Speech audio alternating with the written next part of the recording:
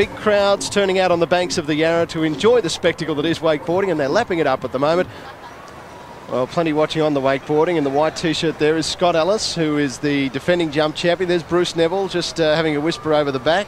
And the great Andy Mapple waiting on the end there for men's slalom to start. Yeah, looking forward to seeing him again.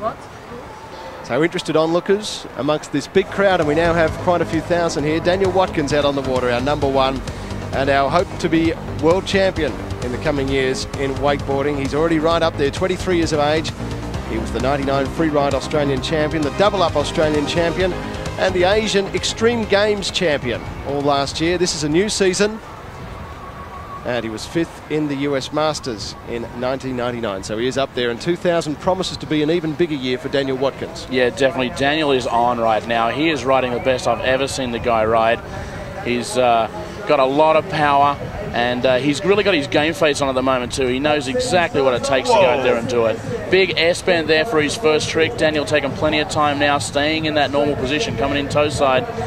Little off-axis 540 there. He gets the handle pass behind his back. Not straight up and down like the trick skiers. These guys like to take it a little bit different. There's the whirly bird for Daniel, looking pretty comfortable out there. He just looks like he's out for a regular Sunday ride. Toe side back roll, hits the top of the second wake, but rides it out nicely.